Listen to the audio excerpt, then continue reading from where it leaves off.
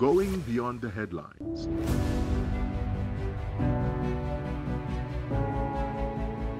Asking the questions you want answered. Exploring government policies and how they impact you. We are delving deeper.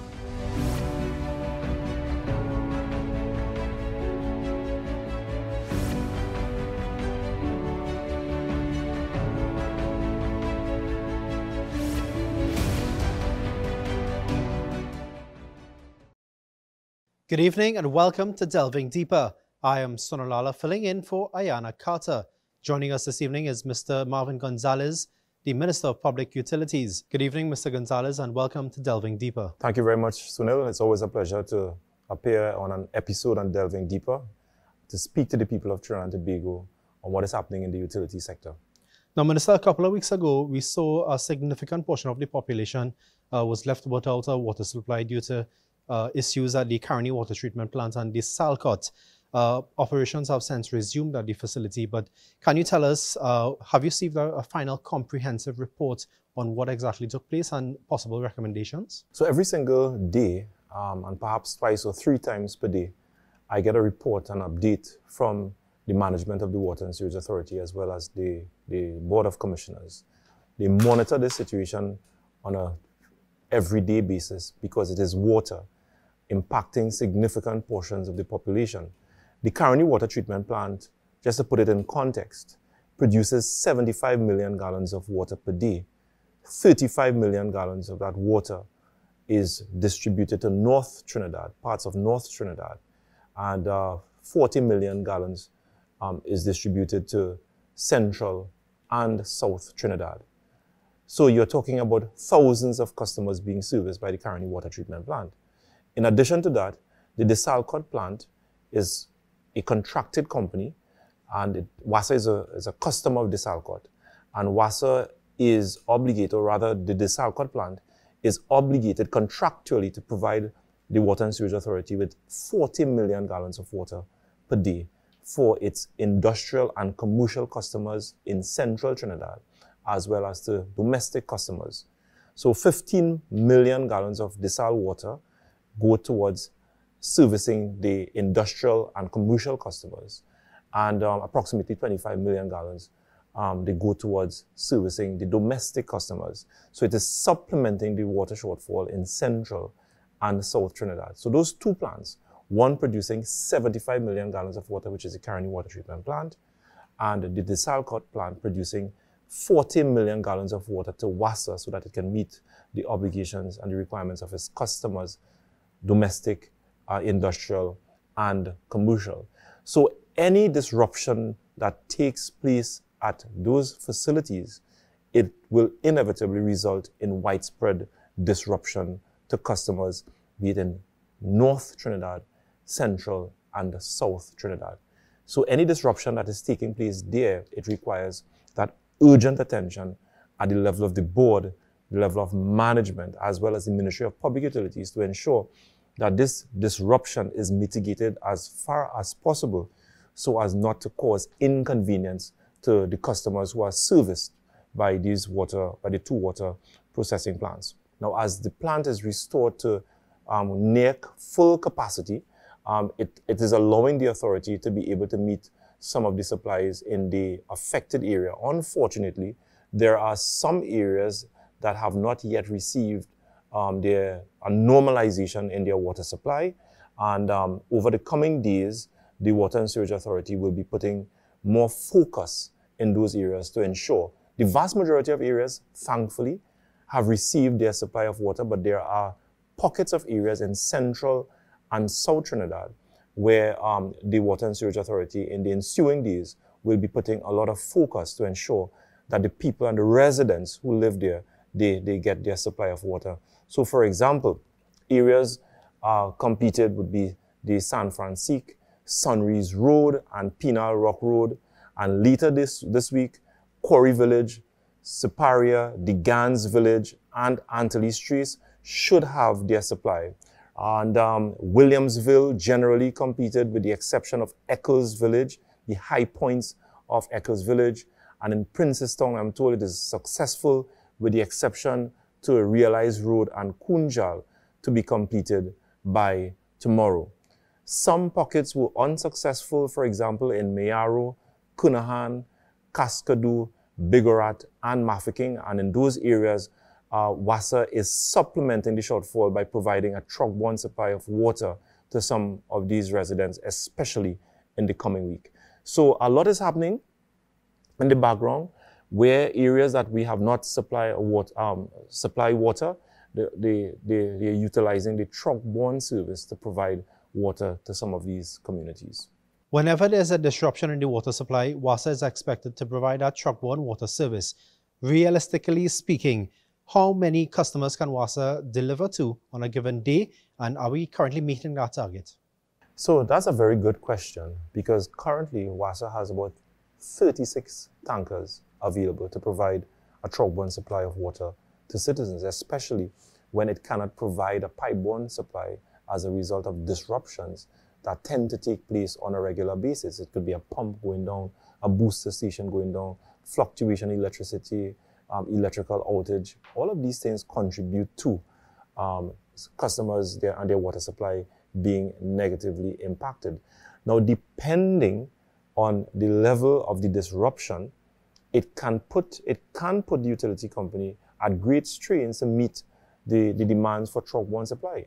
So, for example, the recent disruption that we've experienced at the Salcott facility and at the Caroni water treatment plant facility, which resulted in over 80,000 customers of WASA being impacted. With 36 truck or tankers, you certainly cannot provide 80,000 customers with a truck-borne supply of water.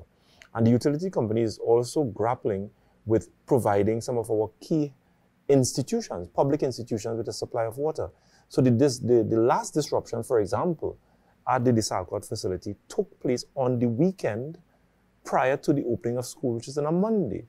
So schools in Central and South Trinidad were at risk of not being able to open because of no water supply. So WASA now had to prioritize how it is going to supply many of its customers as a result of that disruption.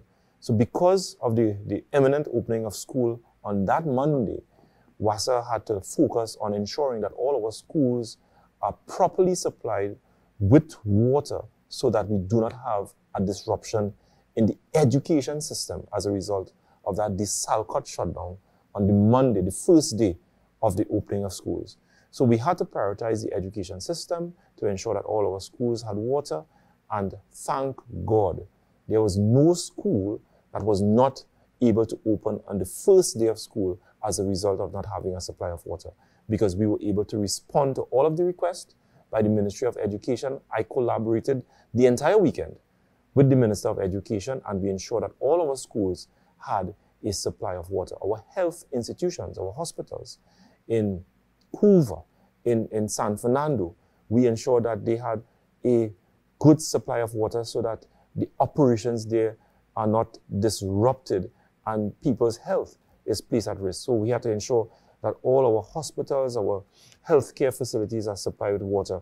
And once all of these institutions are provided with water, then customers are now given the next level of priority to ensure that they get their supply of water. So to answer your question, 36 tankers being available to the authority, it is certainly not able to meet the demands of customers when you have that level of disruption.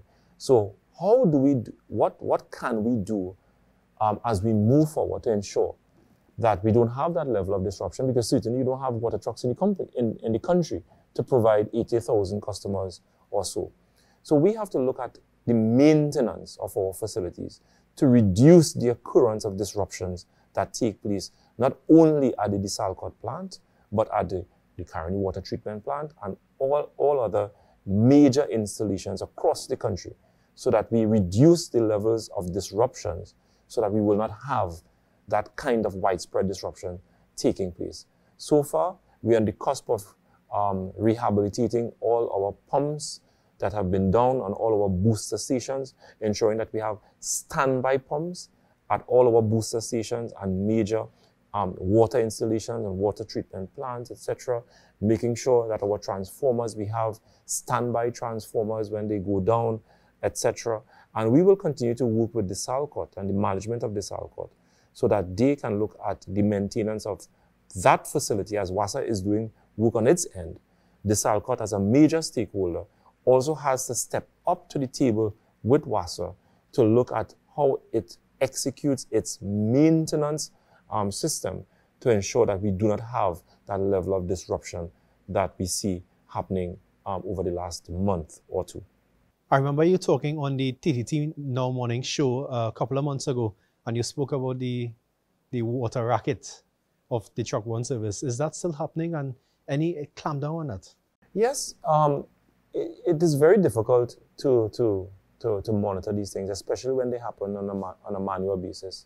You're operating outside of the digital space where you can monitor these things on a real-time basis. We are ensuring that all our trucks, they have certain trackers so that we can monitor their operations, we can monitor where they're depositing water on a regular basis to clamp down on all of these things. And so far, this project has been quite successful, and we are seeing less incidents of racketeering that is taking place in the water sector. But you will be surprised to know that there are many private operators. They try to capitalize on some of these disruptions that take place. So a number of customers all over Trinidad and Tobago reported to me that they had to pay over $800 for 1,000 gallons of water, which I find is quite unfortunate, where you have private operators or even people within WASA who use unfortunate crises like what we experienced recently to be able to extort monies from some of our customers.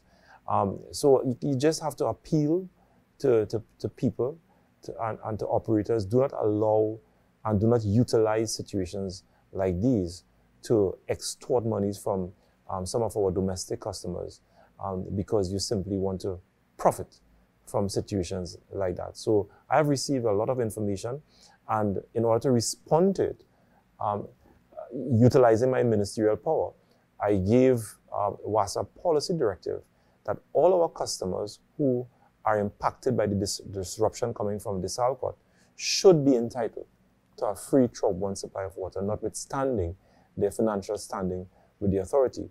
So there's a policy within the Water and Sewage Authority where customers who owe the utility company will not be qualified for a truck one supply of water. Many of our customers complained that they could not have reached the call center in order to place a request for their truck one supply of water.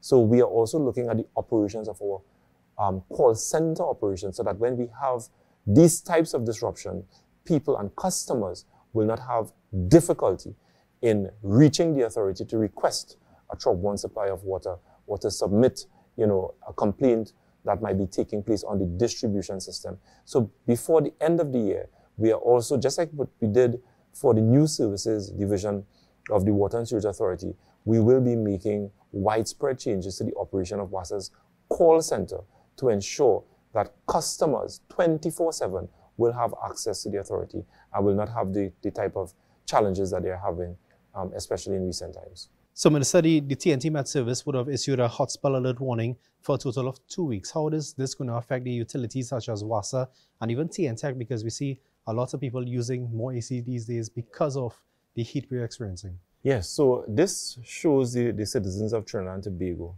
that we are exposed in so many ways in the utility sector because of the harsh realities of climate change, which is upon us. In the wet season, with excessive rainfalls, our plants are impacted by excessive rainfalls because of flooded river conditions, etc. And even when we experience dry conditions, as we are experiencing now, our impounding reservoirs are impacted significantly. So as we speak right now, and right before this interview, I received a report from the Met Services, Trinidad and Tobago, which is in fact advising that towards the end of this month, we will continue to experience dry and hot conditions. And as a result of that, our impounding reservoirs will be impacted.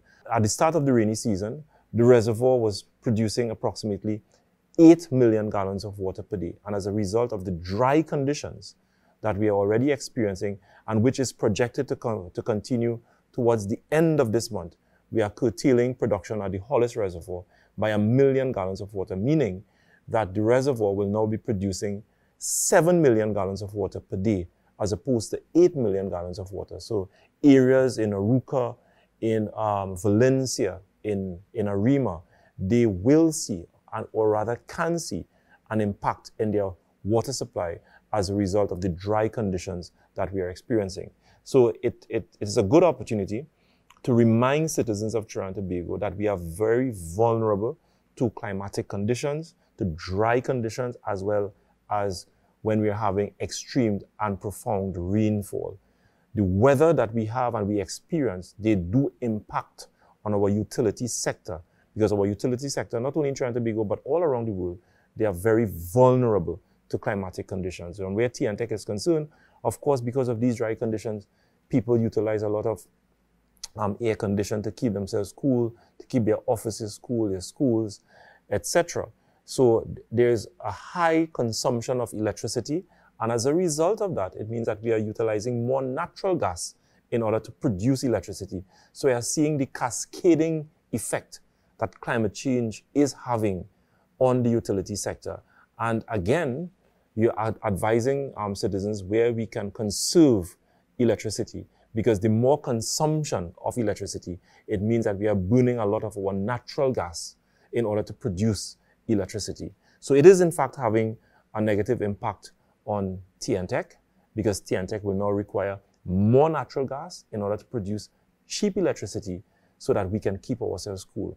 And where WASA is concerned, it is already having a negative impact on our impounding reservoirs, to the extent now that the utility company cannot produce the volumes of water it expects to produce in the height of a rainy season because of the dry conditions that we are experiencing. And again, we ask our citizens to practice conservation where that is possible. You've always spoken a great deal about the transformation of WASA, and saying it's already taking place. But given that the transformation is expected to bring about a greater efficiency and so on, are we seeing that yet? We are seeing signs of the transformation. As a matter of fact, we have transformation taking place at all levels. So you have organizational transformation, which would see a new executive leadership that would breed a new culture within the organization, where workers and all employees are committed to improving the working culture to ensure that it is more productive. And as a result of that, citizens will see an improvement in the levels of service at the Water and Sewerage Authority at various levels, all right? And of course, the improvement in the supply of water. But as we go through the organizational transformation, very soon, we will be making announcements with respect to the new executive leadership and the leadership of the organization, because we believe that the leadership is very, very key towards the transformation of any organization as we seek to foster that new culture within the organization. So very soon, we'll be hearing a lot about that in the national media. And of course, I expect a lot of conversation to be generated as a result of that. But as we do that, that is being led by the Board of Commissioners, and I await their final report. But as we do that, we recognize that transformation for the people of Trinidad and Tobago, the vast majority of people of Trinidad and Tobago, evidence of it will be in their supply of water. So over the last 2 years, under the Community Water Improvement Program, as a result of some of the changes that we have made in how we provide oversight and management of these projects, we saw a vast improvement in ways in which projects are properly executed and managed. So over the last 2 years, we were able to successfully complete 60 projects in communities across Trinidad and Tobago. 60, it has never happened in the history of the Water and Sewerage Authority, where 60 projects have been completed over the space of 2 years, resulting in an improvement in the supply of water to over 180,000 citizens spanned all over Trinidad and Tobago. And as a result of that, we are seeking to replicate that and double it or triple it over the next year so that many communities in Tobago, in North Trinidad, Central, South Trinidad will see community-oriented projects designed specifically to respond to the water challenges in these specific communities that we're going to be rolling out this program so that citizens can get water and see an improvement in the supply of water. And under this program, a number of communities which have fallen outside of the water distribution grid received water for the very first time. So that is an example of the kind of transformation that is already underway, that is resulting in an improvement in the supply of water. Another evidence of the transformation is the successful desilting of the Hillsborough Dam. This project was discussed in the Tobago space for over 25 years, I'm told, by some of the elderly folks in Tobago, that there is a plan to desilt the Hillsborough Dam, and for one reason or the other, this project could not have gotten off the ground so that it can be made a reality. Over the last 2 years, we were able to not only start, but successfully complete the desilting of the Hillsborough Dam.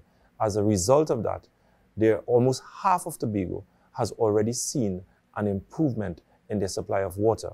But not only that, but the state and the Water and Sewage Authority was able to save over $10 million in cost savings because it was originally estimated to cost $80 million. And we were able to successfully complete that project somewhere to the tune of $70 million, saving the taxpayers over $10 million.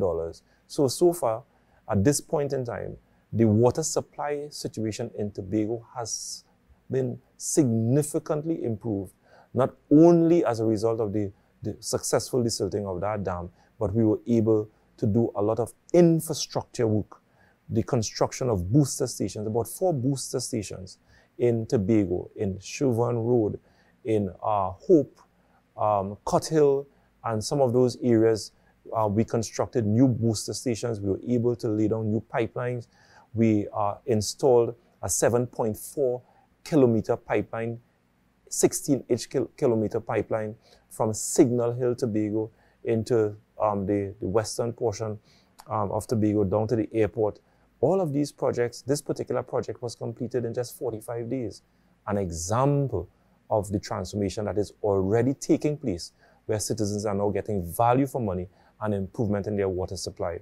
And the last, but certainly not least, the new services division of the Water and Sewage Authority, which is the division that is responsible for processing building applications, plumbing certificates, etc.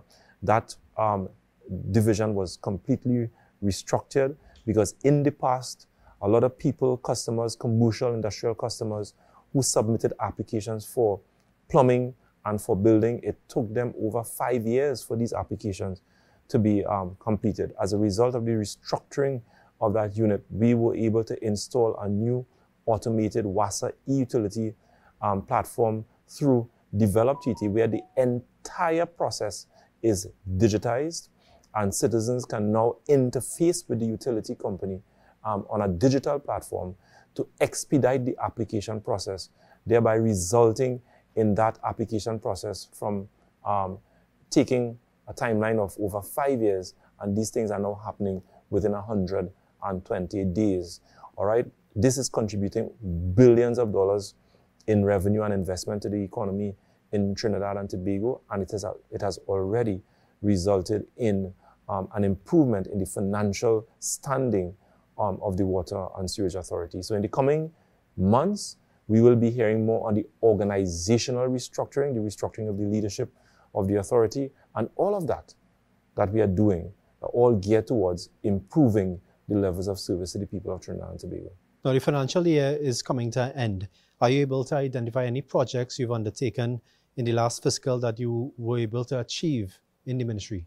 Well, certainly. So the first thing that stands out to me is the Community Water Improvement Program, which is a program under the consolidated fund of the public sector investment program, and we were able to get funding to the tune of $30 million during this current financial year.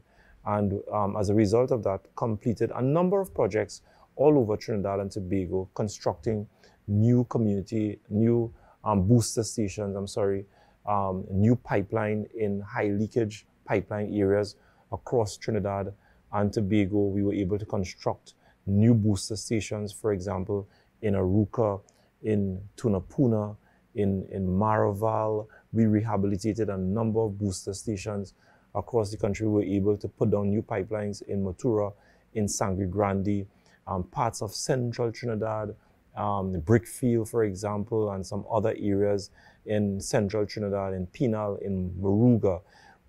Tobago, we were able to install about 3 new booster stations in Tobago. So over 100,000 people, residents, spanning all over Trinidad and Tobago, were able to see an improvement in their supply of water as a result of the successful execution and management of the Community Water Improvement Program.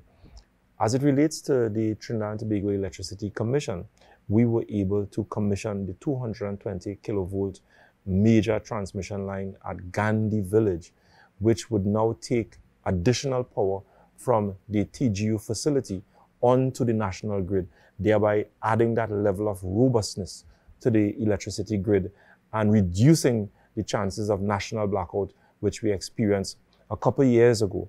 This project started about 2 or 3 years ago, and we successfully completed the project in May of this year.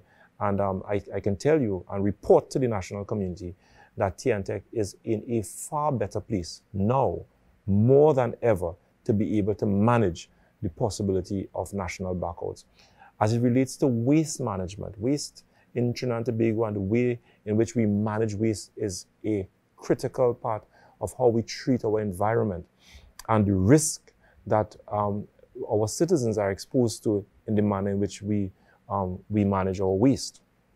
The Ministry of Public Utilities was able to complete 3 or 4 waste management policies, an integrated waste management policy for Trinidad and Tobago, the very first in the history of this country. We were able to complete that.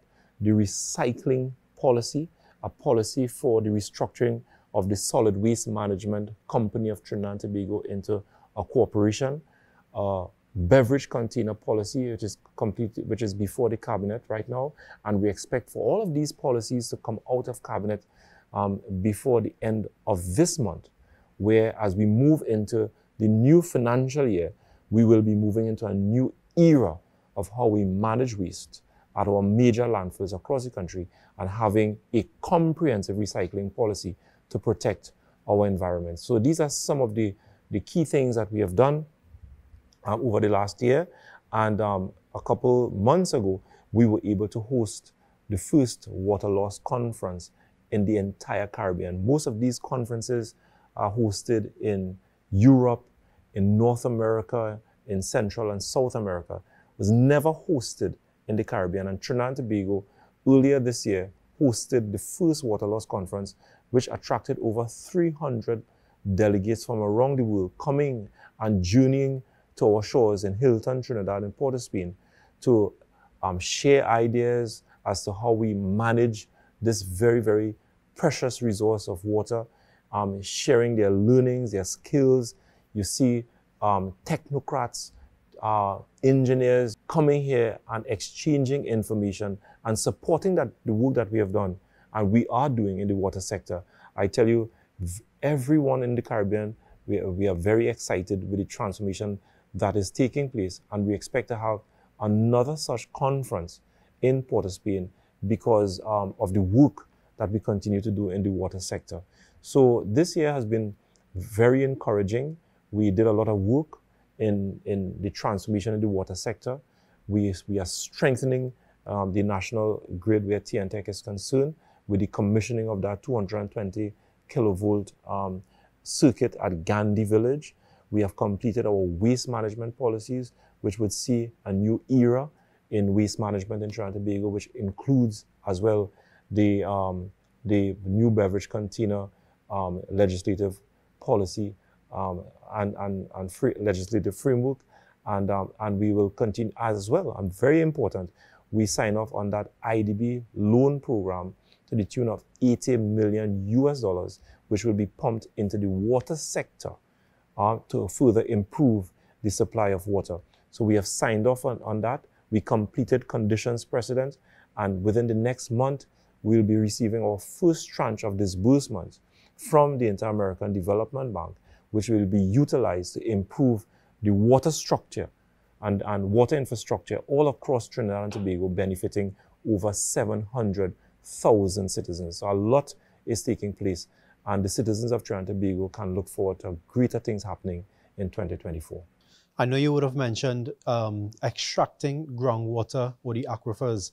How is that progressing? That is progressing quite well. As a matter of fact, in 2023, this current financial year, we were able to successfully drill 10 groundwater wells in East Trinidad, parts of Central Trinidad, and in South Trinidad. In the coming weeks, we will be commissioning 3 new wells in the Freeport area, which would add 1 million gallons of water to the people of Freeport and surrounding areas, improving their supply of water from getting water once from a cycle of once every 9 days, and they will move closer to a 24/3 or 24/4 supply of water. Under the IDB program, we will be drilling 3 additional wells, which will bring a total of 7 wells in the Freeport area, and approximately 2 million gallons of water.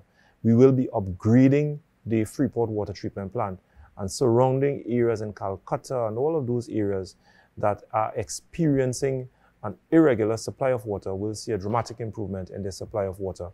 We are in the tender phase for the drilling of 3 wells in the Mayaro area. In the Palo Seco area, we also will be seeking to commence the drilling of 10 wells in the Palo Seco area, improving the supply of water to 30,000 people who live in Palo Seco. In Tobago, we have successfully drilled 3 wells in the Marys Hill area, which will give the people of Tobago approximately 1 million gallons of water additionally to what they are experiencing right now, thereby allowing the authority to move water from a water-rich area to a water-stretched area, from Marys Hill to the Hillsborough zone. All of these things are set to happen before the end of this calendar year. So our well drilling program is well underway, and those wells that we have successfully drilled, thousands of communities are already seeing an improvement in their supply of water. So my constituency, for example, in the 5 Rivers area, are already benefiting from 3 wells that we drill in the Payaco area, adding 500,000 gallons of water.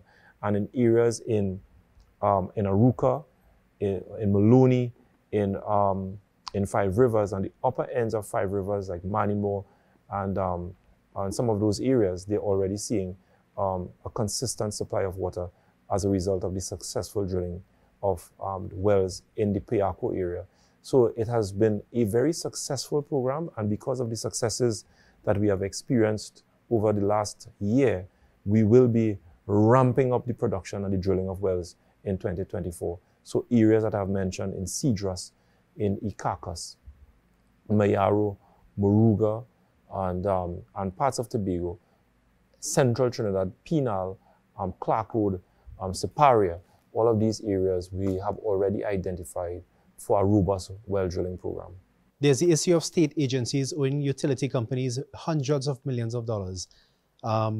As we look into fiscal 2023-24, how do you foresee this going to reduce that debt to TNTEC and even TSTT? The Ministry of Finance is reporting an improvement in our economic conditions. Numbers that we are seeing from the central bank, as well as from international rating agencies, they're all showing that our economic conditions in Trinidad and Tobago is improving significantly. We are ramping up activities in our energy sector, in our petchem sector, where the government's revenue position is also improving. We are coming out of the throes of the COVID pandemic, where hundreds of millions of dollars were spent in the health sector to save lives, to provide support to people who lost their jobs, to provide rent relief to businesses that lost their way during this pandemic. So the government, over the last 2 years and 3 years, spent hundreds of millions of dollars to assist citizens of various categories during this pandemic. And as a result of that, we would have seen a number of state agencies not paying their utility bills, WASA and TNTEC, as well as TSTT. Because we are now seeing an improvement in our economic conditions and we are no longer spending large sums of money in the health sector as a result of the pandemic, I am pleased to report that we are already seeing a number of state agencies as well as ministries making a greater effort to settle the outstanding arrears to TNTEC, WASA, and TSTT. So as we improve our economic conditions, as we see an improvement in our revenue positions, that will redound in state agencies settling their outstanding arrears to our utility companies, and the Ministry of Public Utilities continue to work alongside all our fellow brother ministries, and the PS is in contact with the management of state agencies to ensure that the monies that they receive in the national budget, that they ensure that they settle their outstanding arrears to our utility companies. So I look forward to a better performance where that is concerned in 2024. I hear of people complaining about not receiving a water supply and still having to pay WASA. What would you say to that, or even to possibly put a meter on? So if they don't receive the water, they don't pay. Is that a possibility? And that is the direction that we have to go, because metering will ensure that these things don't happen. With metering, you pay for what you receive. And if you are on a scheduled supply, you pay for what you receive. You pay for not for what you consume. And if you, for one reason or the other, don't get the supply, then the meter will be empirical evidence that you did not receive the supply of water. So to address that, in addition to a lot of the work that we are doing to improve the supply of water, the drilling of wells, the installation of packaged water treatment plants in key areas across the country, the refurbishment of some of our major plants, all of these things are geared towards ensuring that those same customers get a supply of water. But to ensure that you pay for what you receive and or what you consume, the next phase, of course, will be looking at how we introduce metering, especially on the domestic front, to ensure that level of equity takes place in the way that our resource is managed, where water is managed. So, so customers, I want to assure them that, yes, I understand it, because our billing is not based on a metered system, and this can only be resolved by introducing metering at the appropriate time when there's a supply of water for all our impacted communities. And this is the direction in which the government is going, ensuring that we have a consistent and a reliable supply. And once that is achieved, then we introduce metering to ensure that you pay for what in fact you receive. As we begin to wrap up, tell us about some of the success stories, some of the challenges that you would have experienced in the last fiscal. So the success stories is that we were able to complete a number of policies that will drive and improve the utility sector in Trinidad and Tobago. I mentioned the policies on the solid waste sector. I'm very happy that we were able to complete that.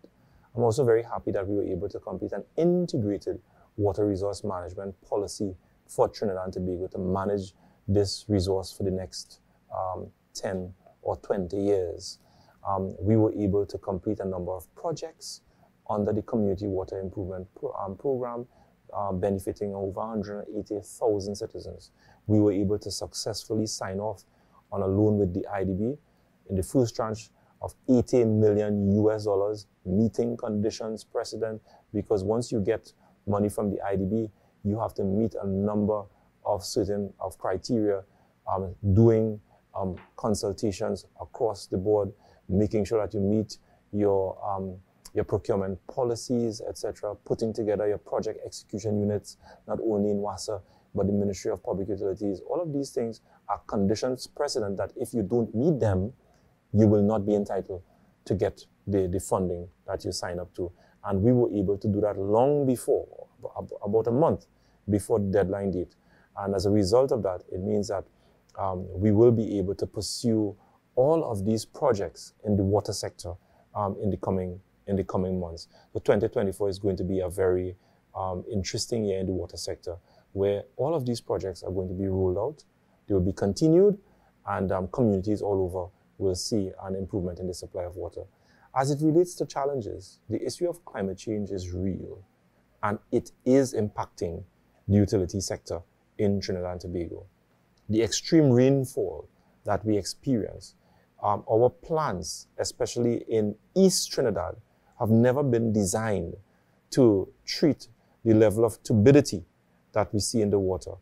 Our pipelines are being disrupted because of earth movements taking place, especially in Central and East Trinidad. A lot of pipeline disruptions take place because of the moving and saturated earth. It has never happened. The extent has never happened in the past. So huge sums of money will now have to be spent on replacing some of these aged infrastructure to be able to meet and to respond to the ravages of climate change. And now, in the middle of a rainy season, we are experiencing a long, hot spell, which is already threatening the levels at our dams and reservoirs. And that's the reason why we have to look for alternative supply of water, so that when we experience what we're experiencing right now, there will be an additional supply of water to be able to manage the shortfall out of these things. So climate change is real. Climate change is posing some significant challenges. And in order to ensure that our utility companies, WASA, TNTEC, TSTT, are positioned to be able to respond to the challenges posed by climate change, it requires expenditure of hundreds of millions of dollars to ensure that your infrastructure can withstand the ravages of climate change. We are experiencing it right now, and we ask our citizens to do what they can in these very, very challenging circumstances. And our behavior will have to be adjusted. How we manage our water resource, conservation, how we treat our environment, how we utilize and consume electricity, conservation. All of these things are critical. The more electricity that we use, if we don't take off the lights, if we don't regulate the way in which we utilize our air condition, it means that we have to expend more volumes of gas from our natural resource, monies that gas, that precious resource that can be utilized to extract revenues and raise more revenues to improve our economic circumstances will no longer be there, because you're now utilizing it to generate electricity. So these are some serious challenges that we face as a country, and therefore we have to change the way in which we do business. The business model that we survived on over the last 50 years cannot be the business model that is going to take us into the next 20 years. We have to make some wholesale changes, as we have done over the last 2 years. We will continue to do. But as citizens, we have our role to play, because we have to now adjust our behavior in the way that we treat our environment. And once we adjust our behavior, then the impact of climate change will not be far-reaching as we are experiencing at this point in time. Minister Gonzales, I know you've been on Delving Deeper a number of times already. I want to thank you again for coming and joining us on the show. Thank you very much. I'm certainly sure that it is not going to be the last time that I'll be appearing on Delving Deeper, because we have a lot more coming, and a lot more will be happening in 2024. On a programming note, there will be no Delving Deeper on Republic Day due to the live coverage of the National Awards. Join us again on October 2nd for another episode of Delving Deeper. I am Sonolala, and on behalf of the entire crew, have a great night.